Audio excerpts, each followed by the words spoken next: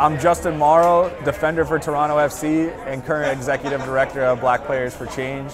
We're here today at the Barbershop Forum with 100 Black Men of America, Black Players for Change, and Major League Soccer. And we're happy to have Players Coalition in attendance with us to carry on this conversation.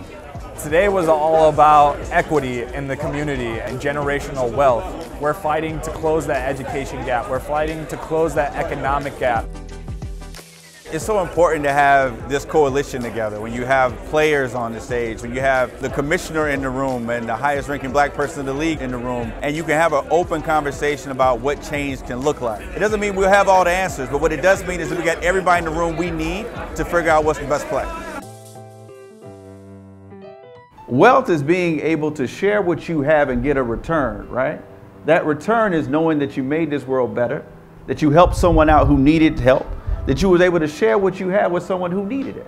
From this, I think great can come, and that comes from us being open to having dialogue with individuals who might have differing opinions, differing belief systems, differing approaches for accomplishing the end goal, which is an equitable, safe space for everybody to have access, if so they choose.